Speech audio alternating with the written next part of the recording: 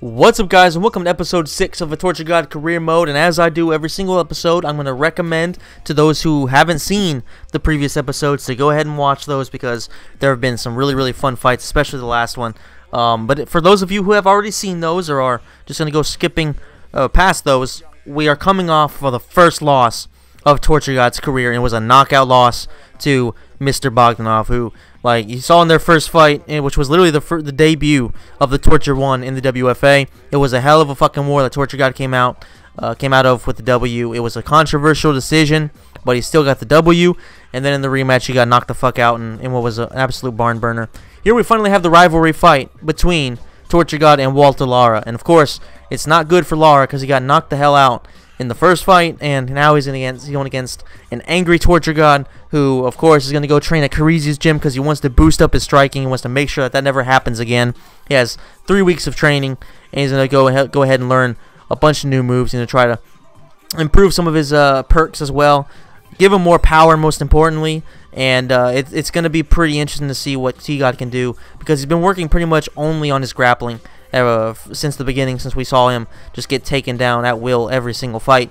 Physically, with the tail of tape, we can see that Walter Lara, as we remember, has a somewhat significant height advantage, but he has a shorter reach. So it'll be interesting to see how that kind of plays out. You know, reach is kind of weird because it kind of depends on your height / how long your arms are. So they'll probably be more or less even in terms of their length and stuff like that. So Torture God immediately starts off with some 1-2s, just trying to keep the stamina a bit closer, because if you didn't see the last fight, then let me tell you, man, T-God, he went balls to the wall and he gassed out brutally, and that's one of the major reasons why he got knocked out. So I think he pretty much understands that can't happen again. He's not just here to dominate, he's here to dominate in excellent fashion. He has to be smarter, because if he wants to torture, he has to have as much energy as he possibly can as the fight moves on. So he can't just kind of go swinging early on. He needs to make this a prolonged beatdown, but he has to have enough energy to actually beat you down. He's throwing some good combos right here, adding a little bit of a Dutchy type thing. You know, the jab cross leg kick, that type of thing, or the right straight, I think it is. Right straight jab leg kick. So he's trying to work in some new things that he learned with Carizi's. Of course, that's more boxing, but he does have some level 2 Muay Thai combos, so you know he's pretty much bringing everything to the table. But Lara, you know, he's doing a hell of a lot better job than from what I remember he did in the first fight. You know, oh, Lara rocks him. T-God's chin might be completely fucked after that fight with Bogdanov. So, excuse me, we have to take that into consideration. His health might not be what it once was, which of course wasn't that great before. Lara eats a head kick, and he of course eats an overhand, which is something that T-God learned.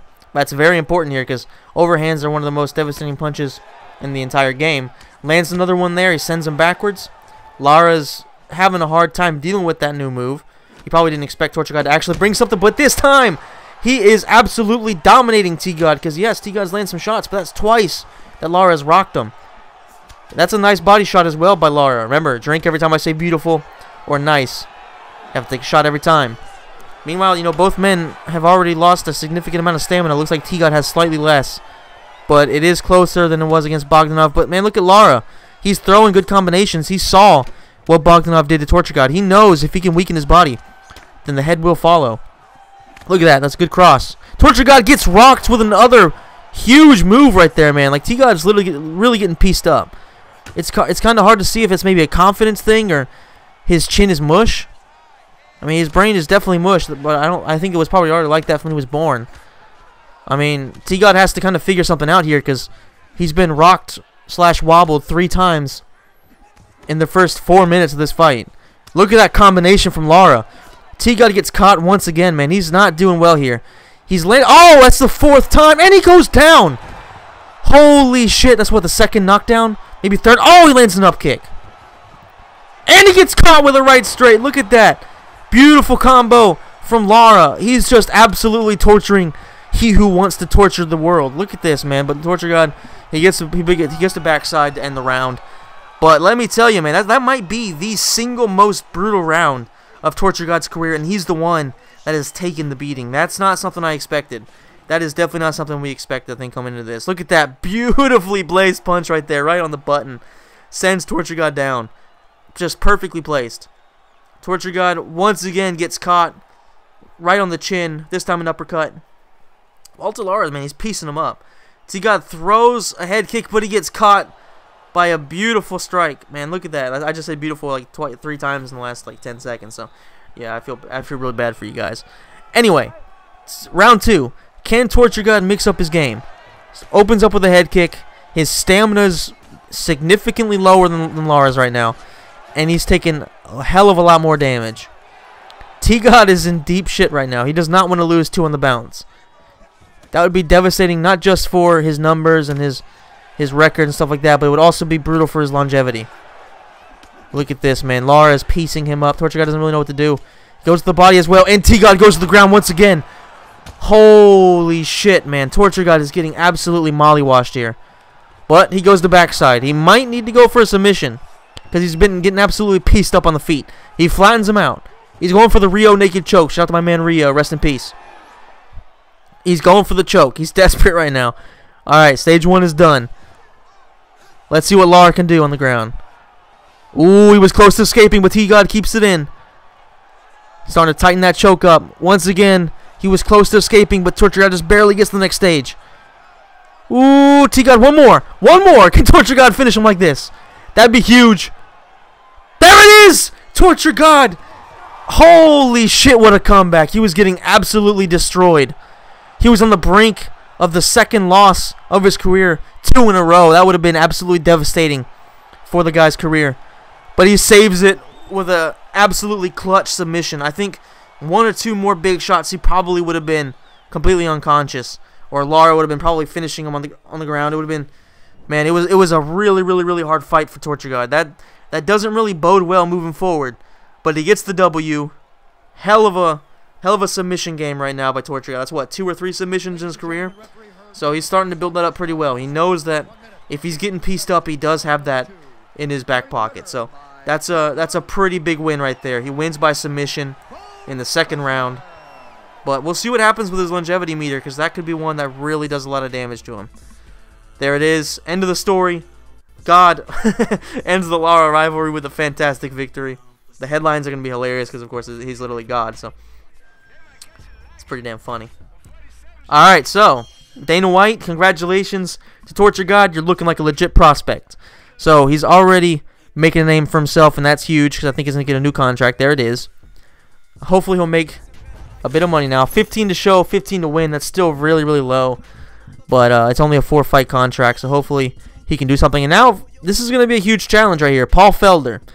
I'm the next big thing, Torture God. You're yesterday's news already. Well, I mean, with all due respect to Paul Felder, he was yesterday's news like 3 years ago. He's a hell of a commentator, but he's not going to make a title run anytime soon. So Torture God, he's going to try to make easy work with Paul Felder, who's a beast, but still, I think T-God has everything it takes to beat him. He has quite a bit of cash as well, so he can definitely go to a better gym now. He's going to need it because he's going to start fighting guys like Paul Felder, who, you know, has really good stats. He's been fighting relative bums so far. Thomas Gibbs, I think that's a rematch, right? Yeah, that's a rematch right there. Pasha Komoliets, or a rematch with Fazdemir. I think we're going to go with Pasha because it's a different guy. Or Thomas Gibbs. Who we want to go with? Yeah, we'll go with Gibbs. Fuck it. We'll go with Gibbs just because, you know. Or is it a rematch, though? This might not be a rematch. I can't remember. Actually, yeah, I don't think this is a rematch. No, I'm thinking of Estes. Alright, so, Thomas Gibbs. About the same height. Of course, same weight. Same reach, more or less. So, Torture God made... I'm not going to say quick work because it wasn't quick work, but he did end it in the 2nd round against Lara. Can he get another finish relatively early here? Hopefully for him, taking a lot less damage. He did start training at Crossbreed, so that's going to be a hell of a lot better gym. You know, he's going to have better coaching, so he should be learning better perks and stuff like that too. So it's going to be interesting to see if T-God can take the step up, because he's taking a step up in competition, and it's going to be a lot about what he can start learning, if he can implement some better defense to his game, because so far it's definitely not been he's not been going well at all. Look at that, it's a nice head kick. Good combination, follows the head kick. T-God's stalking him down this time though. He's got to go more to the body. That's a good head kick, but Gibbs is eating it. And that's just kind of shows you, man. Look at that hook. Like, T-God has such little power, and he has to work on that absolutely big, like, desperately, because it's not good for him to have to land probably double the amount of shots. Oh! Gibbs is hurt. He gets up, though. You know, like, it took, what, he got like 3 or 4 of those head kicks, plus multiple hooks, perfectly placed to actually knock him down. So he needs to work on his power. I don't know if he can really build that up too much because he's not that explosive. He's more of a volume guy.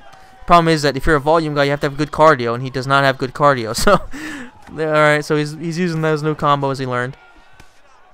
Overhand, but Gibbs blocks it very well. But he lands a lead elbow. That's a pretty good shot if he can start landing consistently. But Torture God is once again rocked.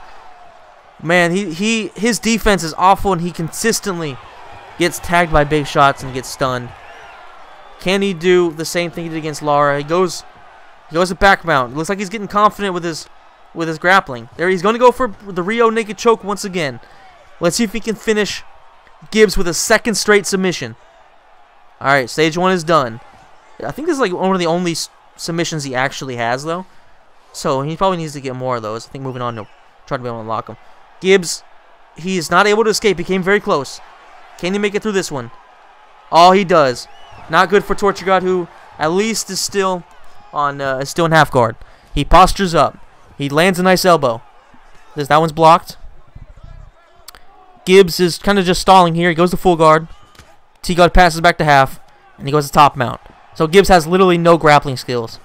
So T-God can kind of do whatever he wants with him right now. Question is, does he want to... Oh! I guess we know. I was going to say, does he want to go for a submission or does he want to go for ground and pound? Based on those elbows, I think he's going to go with ground and pound. Gibbs is taking a beating right now. So Torture God's doing a smart thing of building his stamina back up. Oh! Lovely elbows! Phenomenal elbows right there. I can't believe I said lovely, but I did. Alright, he stays in top mount. Will he recover? Will he go balls to the wall? He lands a couple elbows, and that's the end of the round. So Torture God, he got caught, but he also rocked Gibbs, I think once or twice. So in terms of wobbles, they're pretty much the same. And T-God had a significant advantage on the ground. Landed some huge elbows. Almost got a submission. So I definitely think that's one round for T-God. It's not guaranteed because the judging in this game is pretty much unpredictable.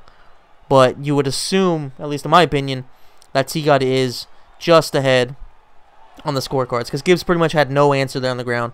He was able to scramble to some slightly safer positions, but Torture God was always able to get back to top mount. Kind of do whatever he wanted to him. Alright, round 2. T-God opens up with a body kick, misses, and gets caught with a couple of body shots from Gibbs. But he lands an overhand. Great shot there, because the overhands are a lot quicker than you would think. Look at that, another one lands. And he hits it with a head kick. That's the patented Torture God head kick plus the shimmy. T-God, oh! Goes with a third in a row. Look at that. Gibbs is in deep shit right now. Oh! Gibbs counters. Goes for the body as well. Torture God's trying with that elbow, but he can't get too cocky. He's gotten caught by a few pretty solid shots there. T-God goes to the body once again. Alright, both men are just absolutely throwing everything they have. Gibbs with a very soft kick. Torture God walks right into a beautiful right hook to the body. T-God gets caught. Lands a leg kick, does literally no damage. Gets hit by a couple of shots. Torture God has to be very careful. He lands a combo. He can't get too cocky, though. Oh, he spins, and he almost got hit in the ass, which is the most devastating move in this game, is where you get punched in the ass when you go in for a head kick. Literally, the butthole shot is the most devastating thing I've ever seen. Leg kick from Torture God is doing absolutely nothing. Apparently, Gibbs has better legs than who was Atkinson. Atkinson was a bum, but apparently this dude does not skip leg day. Gibbs misses with a shot, and T-God counters, and there he goes. He rocks him, but he's got no stamina. He has to be careful. He can't just go for it. He has to be careful. He cannot risk losing another fight. Head kick! Oh! Torture God with a KO. That's a phenomenal performance there in this second round. That first round was a bit dicey, but once he got onto the ground, it kind of seemed like I think Gibbs kind of lost a bit of confidence there. He realized if the fight goes to the ground, he had no chance, and Torture God kind of opened up his striking a bit more because I think Gibbs was pretty much constantly worried about the takedown. So let's just look at this again, man. It's the patented head kick from Torture God. Almost every fight he's won by KO has been with a head kick. Look at that. The way he just turns his hips into it. It's beautifully placed, right behind the ear. It's a borderline illegal shot. Torture God does not care. I mean, Gibbs, he put up a good fight in that first round, but it was all Torture God from the start of the second one on. So Herb Dean's going to raise the arm of the one and only Bone Crusher / Torture God. Who gets what? That's like his 7th win? 7th or 8th win? Quite a few by knockout. That's his 3rd UFC knockout. Okay, that's his 5th UFC fight. Okay. Let's see what his longevity is. His longevity is down to 76.9, which is not good at all. His fight hype is still low, which isn't great. But he's starting to get noticed a little bit more, so you do have to respect that. Megan O'Leary, you know, giving him compliments. Of course, he's going to be a bit of a cocky asshole, because that's what Torture God is. Anyway, guys, I hope you enjoyed this video. If you did, please smash the like button, subscribe to the channel, hit the notification bell, because that's always really, really helpful. Let me know in the comment section down below what you think of Torture God. What's been his best fight in your opinion so far, and what do you think are his chances of actually getting that title and beating Paul Felder? So, I'll see you in the next episode, guys. See ya.